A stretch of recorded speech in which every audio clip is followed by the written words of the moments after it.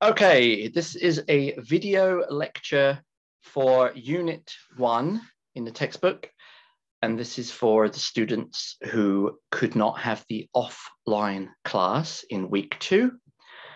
Okay, so this is a video lecture for week 2, and it is Unit 1 in our textbook. Right, let's start. So, I'm not going to leave my face there the whole time. So the way that these classes usually go to video lecture. This is for Unit 1.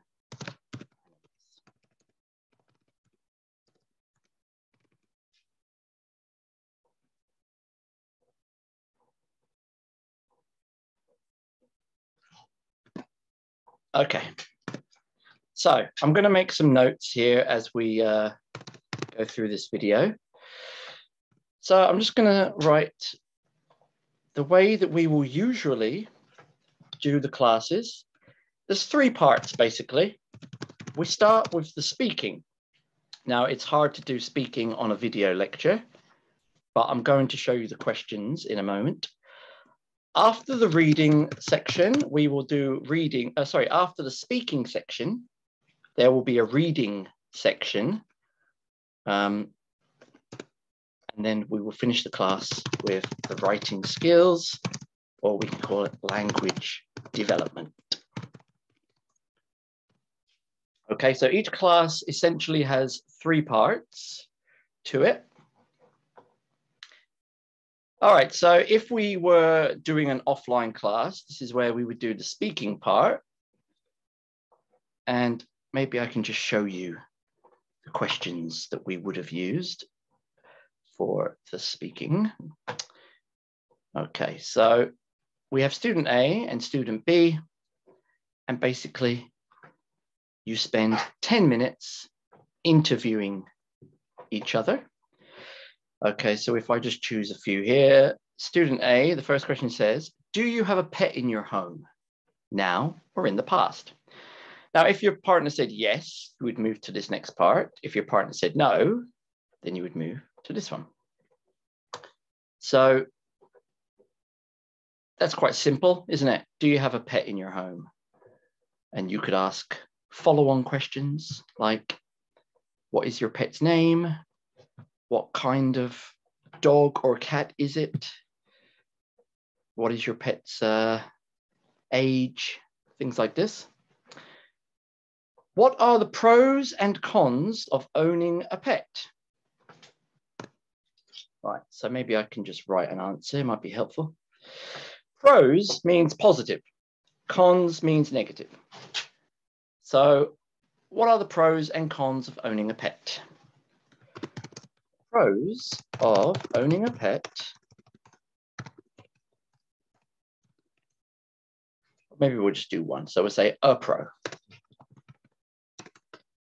Pro of owning a pet is that the animal gives us love and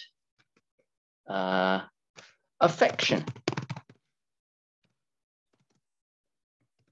A con is that raising a pet can be expensive. Food, hospital, things like this. Okay, so when we do the speaking, we just give simple answers to practice a little bit of speaking.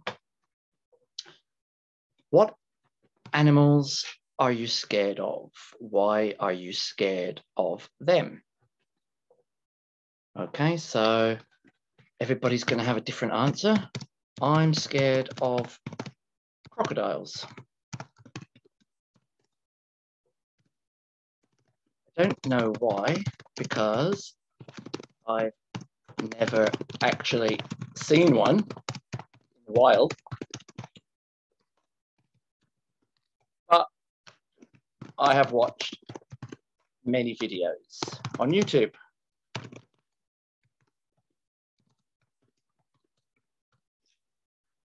Okay, have you ever been bitten, stung, or attacked by an animal? So these are the past participles, the PPs: bite, bit, bitten, sting, stang, stung. So what kind of thing stings us? Like a jellyfish or a bee? Okay, so again, just give an answer. Yes, when I was younger, I was stung by a wasp. A wasp is like a bee, everybody. In England, they're quite common. So this is what we would do at the start of the class. Let's just have a look at student B questions. Do you know any examples of endangered animals? Now, the reason that is there is that it is connected to the textbook, which I will show you shortly. Do you prefer cats, dogs or cats? Why? What animals do people hunt in Korea? This question was a little bit confusing for some people. People hunting animals.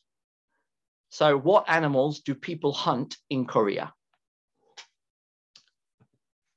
Now, I don't actually know the answer, but I could give you an example. People hunt wild pigs, which are also called boars, because they can be dangerous and also can eat their meat.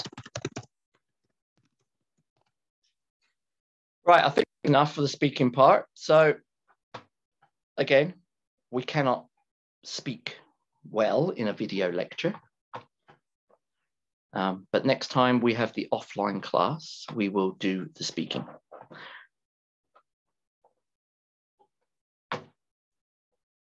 All right, so what I'm going to do now is I'm going to go to the reading section of Unit 1. Okay, so let's have a look at the book. Now I have Unit 1 as a PowerPoint here.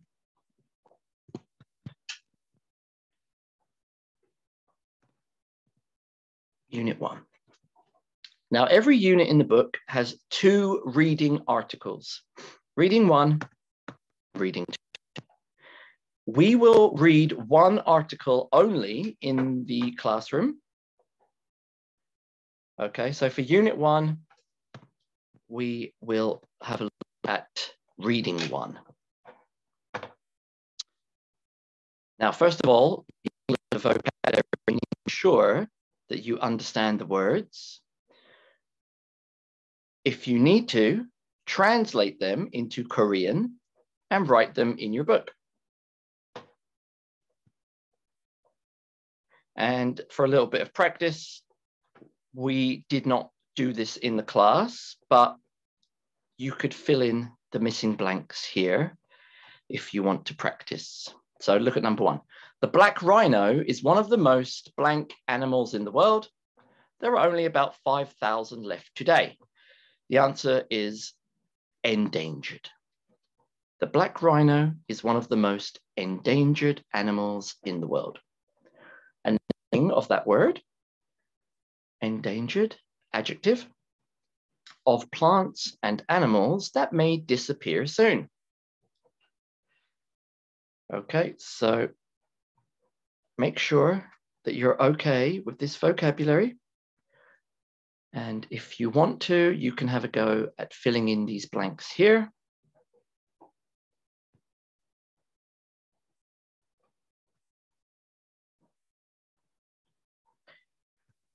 Okay, so in the classroom, we would read the article together. When you are reading, you should make notes. Circle any words that you don't understand or any sentences that you don't understand, and you can check them later. You can ask me, or you can check online. Now, I would usually ask students to read, but this is a video, so I guess I will read it. Now, reading is important, everybody. Let me just explain why. First of all, reading is good to improve your vocabulary. You can see new words, you can learn new words, and you can see how to use them in sentences. 2, you can improve your pronunciation by reading. And number 3, in this class, you are going to have to do some writing later in the semester. And the things that you write should look similar to the articles in the book. So we're also looking at structure and format of these articles. Okay, so this one, reading endangered species. So I will read it and you can listen to the pronunciation. Here we go. So paragraph 1. An endangered species is a group of animals or plants which could soon become extinct. Extinction happens when the last animal of the species has died out and there will be no more. Many species are nearly extinct and could disappear from the earth very soon if we don't do anything to save them. There are many reasons why species become endangered, but most harm to species is due to human activities, such as habitat destruction, hunting, and overfishing. Okay, so this is paragraph 1. Now, there are some things that we have to just mention here. In the first paragraph, the first sentence, or maybe the second sentence, is going to tell us about the topic. So the topic of this article is quite obvious because the title and the first sentence, they both have these words, endangered species. That is obviously the topic. Okay, now in paragraph 1, the final sentence is often what we call a preview. This will tell the reader what is coming next in paragraphs 2 and 3 and maybe 4. Okay, so the final sentence of paragraph 1 is often called a preview. Right, let's keep going now. So paragraph 2,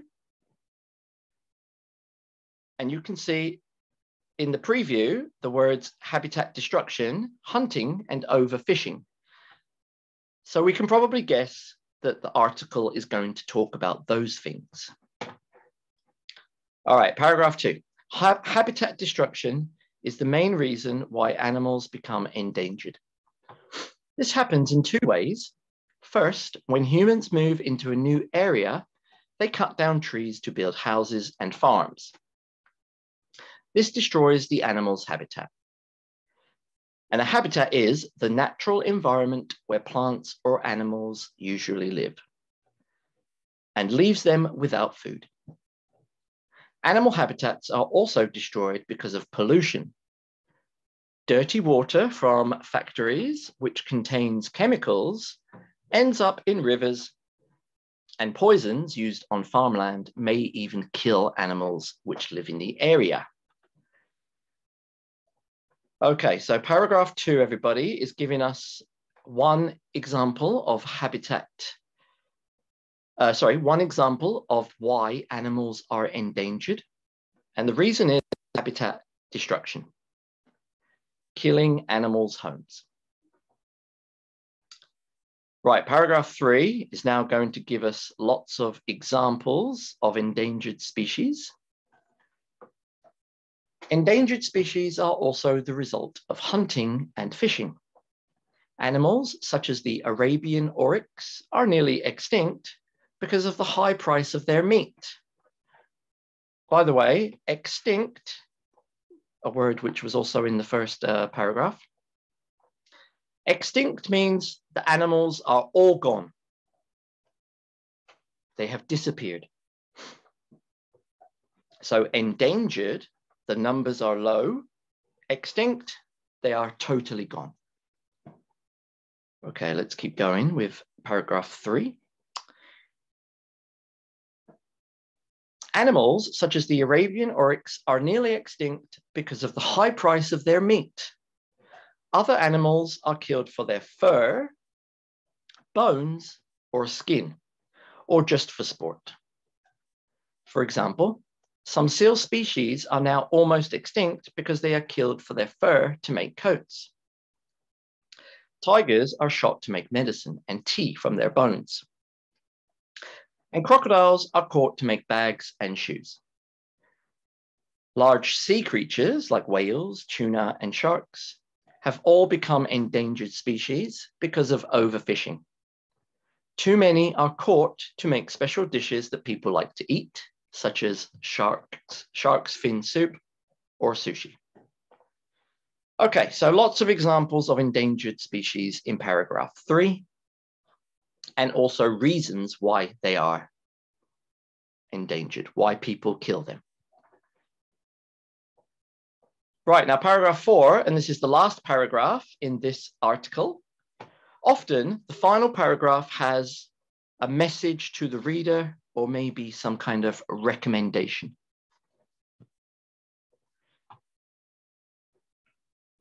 All right, so paragraph 4. What steps can individuals and governments take to protect more animal and plant species from becoming endangered? We should try not to pollute natural areas, and farmers or companies who destroy animal habitats should face a financial penalty.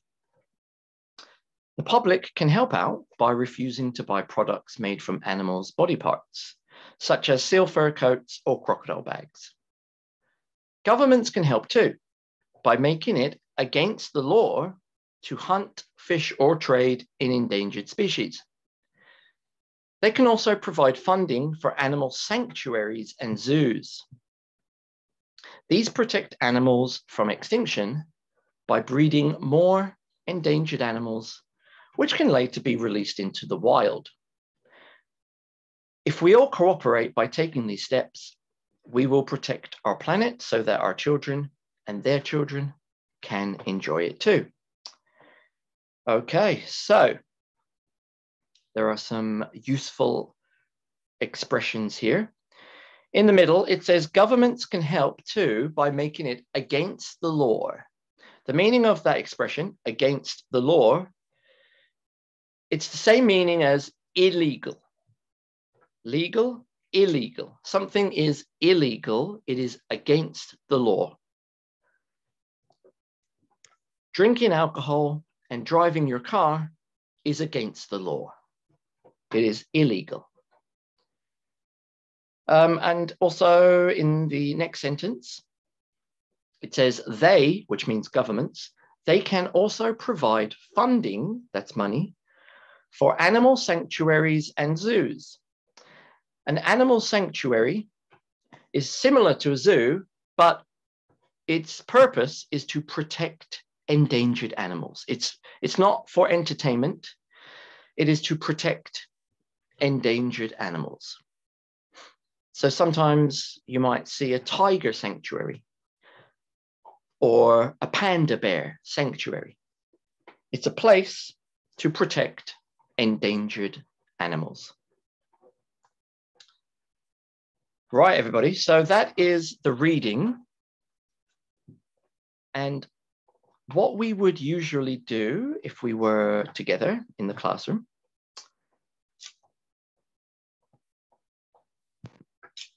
I would ask you to answer some of the questions on the next page. Okay, so I'll ask you to do this. I would like you to answer the questions here in part 4 and part 5. Okay, now this is a video lecture, but this is a way that you can do some self-studying. And I would like you to also send this to me. So you're gonna complete this page, page 20, just part 4 and part 5. And when you're finished, you take a picture and you will send it to me by email. I will write this at the end. All right, so page 20. In fact, let's put it here.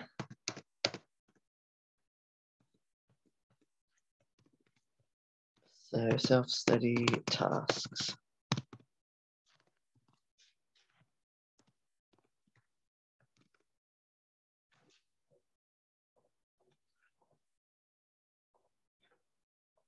Complete. Page 20. Part 4 and part 5. Take a photo. So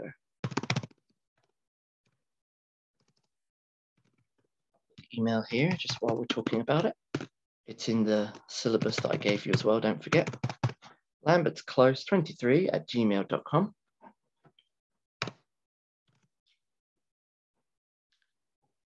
Okay, so that would be the reading section.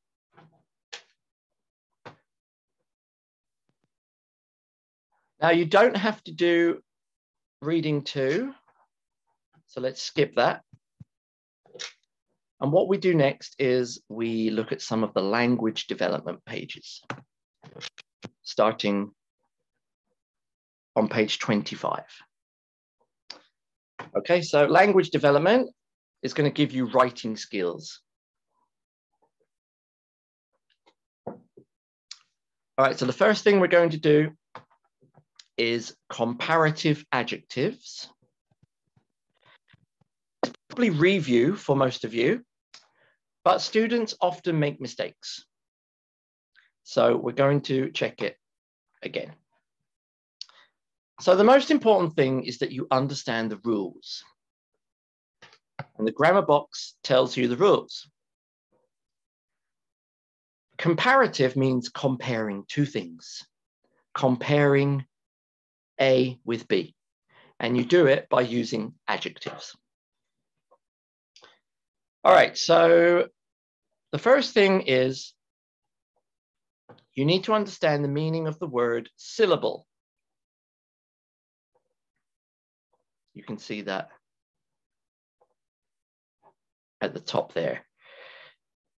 Syllable. Now, what a syllable is how many parts are there in a word.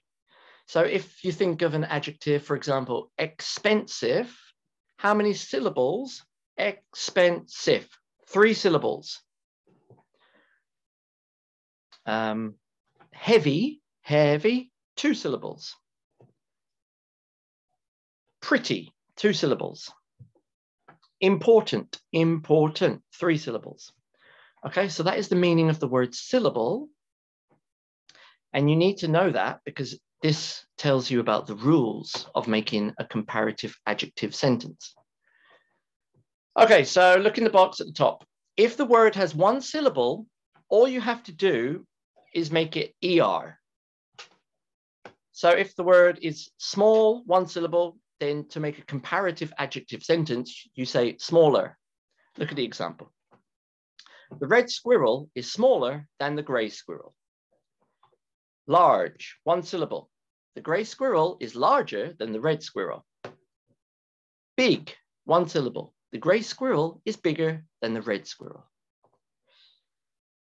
Right, now students make a common mistake with this. And the mistake is incorrectly using the word more. So let's make a note here. Comparative adjectives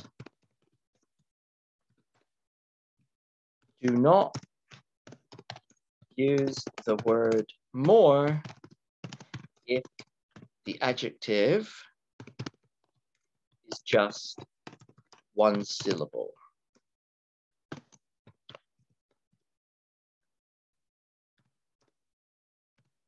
So example, fast, 1 syllable. So you would say, I am faster than you. You do not say, I am more faster than you. It is wrong. Okay, so you do not use the word more if the adjective is just 1 syllable. And you do not use the word more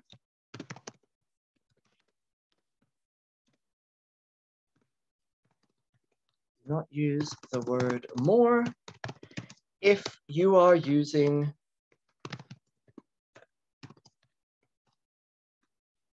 two-syllable word which ends in Y.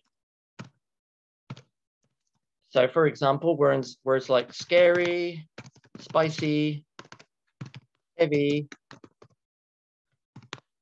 pretty. You don't use more. You don't say, my dog is more pretty or more prettier than your dog.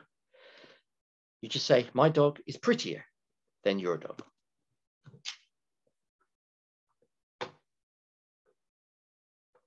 Okay, so this is the rule about making these sentences, and it's in your book. You can see it here.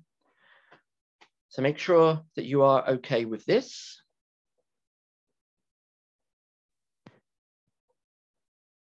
And then what you can do is you can fill in the answers here, page 25, part 2.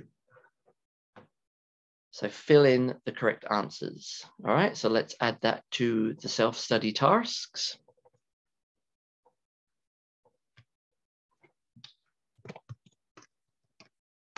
Complete page. What page did we say it was? I've already forgotten. 25. Complete page 25, part 2. Okay, and again, you're going to add it to the email.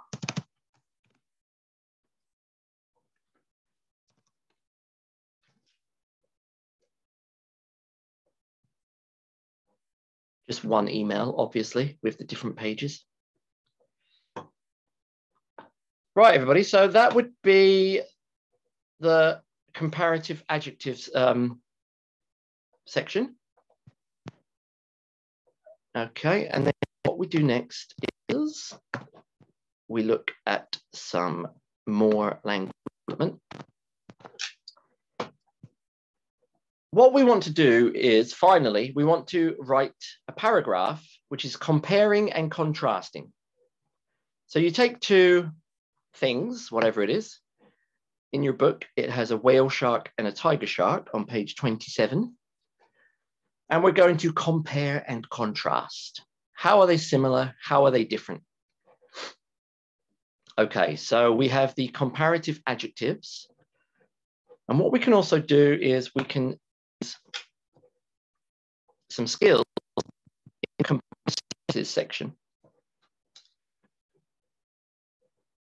Okay, so students often, they use too many sentences when they are writing. Students will say things like, today, I'm very tired. Today, I'm also feeling blue. I want to go home early today. So 3 sentences. Now, it's not very good English. Just make it one sentence like this.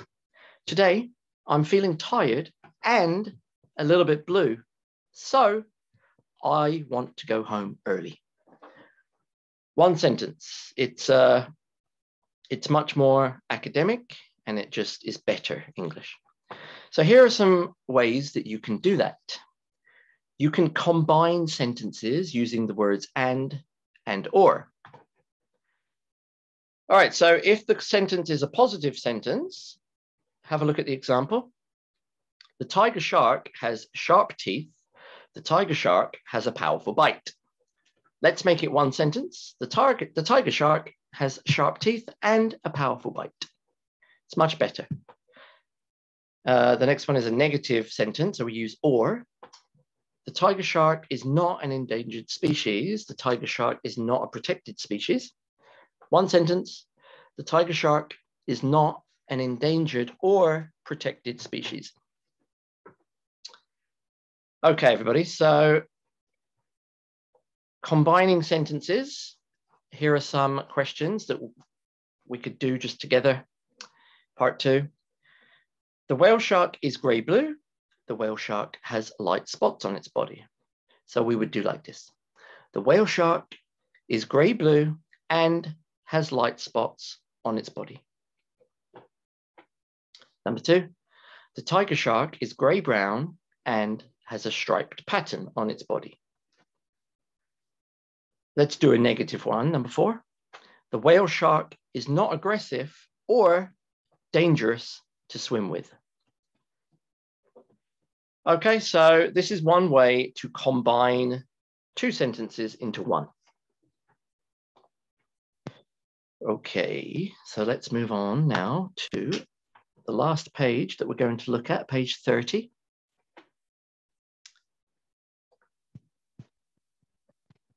Right, so now, if you are comparing or contrasting 2 different things, to make one sentence, we could use the word but, and another word that has the same meaning is whereas. So this time we have 2 things that we want to describe. So we have the tiger shark and we have the whale shark. So look at the example. The tiger shark has sharp teeth and a powerful bite, but the whale shark does not. So it's showing how 2 things are different. Okay. If I just give a different example. My older brother likes listening to hip hop music, but I prefer guitar music. Okay, so it's showing the difference between 2 things. All right, and if we just look at the next part, if you want to show how 2 things are similar, you can use the words both and neither. So the example here, both the gray and red squirrel carry parapox virus. So that's how the 2 squirrels are similar. And if you want to show how they are similar in a negative way, you can use the word neither. Neither the gray nor the red squirrel has large ears.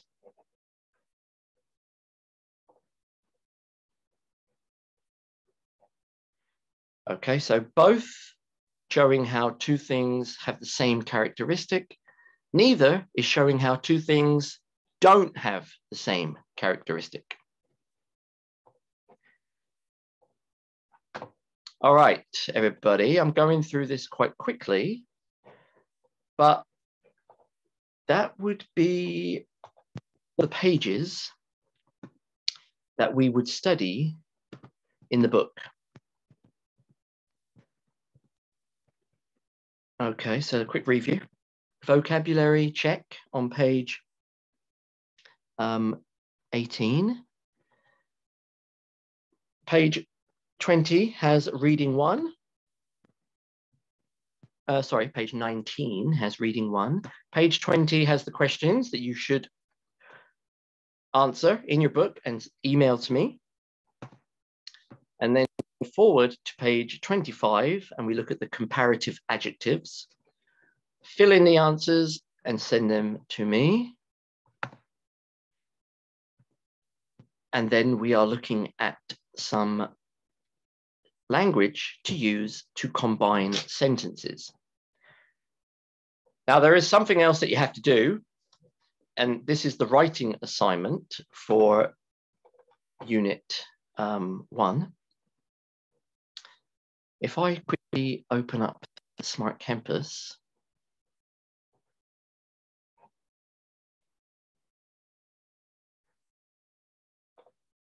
okay, so I'll share the screen again. Yeah, so here's the Smart Campus. So week 2, you need to have a look at this one. It says writing task. Okay, this is a writing assignment for week 2. So you click that, and what you will see is this file. Okay, so this is the writing assignment for Unit 1. And you're going to write a compare and contrast paragraph. Now, here is the example. This is my example in the middle of the page. And you can use that as a reference to help you. The instruction is at the top. So let's have a look at the instruction. compare and contrast. Right, first, choose any topic. And I've given you some examples: animals, sports, cities, seasons. Choose any topic. Next, when you have your topic, you need to choose 2 examples from that topic. And then you're going to compare and contrast those 2 examples. So clearly introduce the topic and the 2 examples in the first sentence. Have a look at my first sentence. London and Cambridge are 2 famous cities located in England. So what is my topic? Famous cities. What are my examples? London and Cambridge. So the first sentence, please introduce the example clearly. And then what I want you to do is basically show me that you can use the language on pages 29 and 30. So let's highlight it. Please use a similar color code like my one. Okay, so the red color is factual information, neutral. The red color is comparing. That means how London and Cambridge are similar. And the blue is contrast. How are London and Cambridge different? Okay, so you should write a paragraph similar to my one using the language correctly. I'll just read my example. So both London and Cambridge are located in the southeast of England. London is a huge city, whereas Cambridge is much smaller. London is the capital city of England, and the population there is almost 9 million people. But Cambridge has just around 150,000 people. Both cities are popular tourist destinations. Okay, now the orange part is just factual information. In London, people can visit Big Ben, Tower Bridge, the London Eye, or watch a musical such as The Lion King or Les Miserables. In Cambridge, tourists usually take a walk around the famous university or take a boat trip along the river. London is far more polluted than Cambridge. See the comparative adjective, far more polluted. And there are many more cars and buses on the roads. Both cities are very old. Cambridge is quieter than London and a better place to live, in my opinion. Okay, everybody, so your answer, this is where you're going to write your paragraph, and you will send it, or you will submit it to the Smart Campus. So what I will do right now is make an assignment folder. I don't know if you can see this, but let's do it. Week 2, compare and contrast. This is worth 1 point. And you have 1 week to complete this. So March 22nd, 1 p.m., because that is your class time. Save and publish. I don't know if you saw me do that, so let me just reshare the page.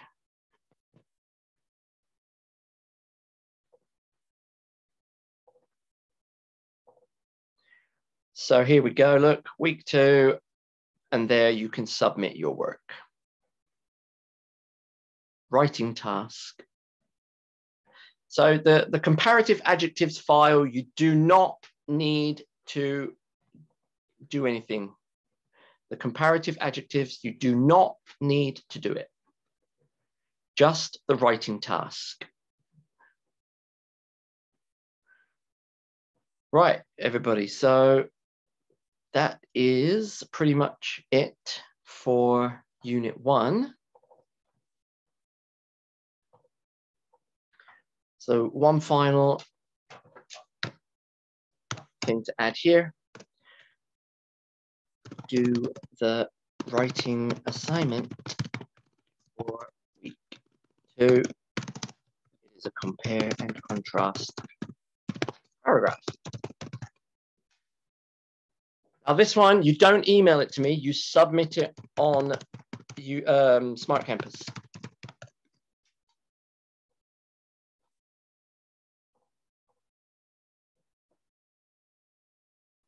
Okay, so you will complete page 20, part 4 and part 5, and you will complete page 25, part 2. And those two, you will take a photo and you will email your book pages to me. And you should do that also before next week's class. And then you also need to do the writing assignment for week 2, and that one you will submit on the Smart Campus. And that is it, everybody. All right, so if your class was cancelled at the last minute, sorry about that, but I hope that you can study with this video lecture and you can self-study with your book. Right, I will finish the video. See you soon, I hope.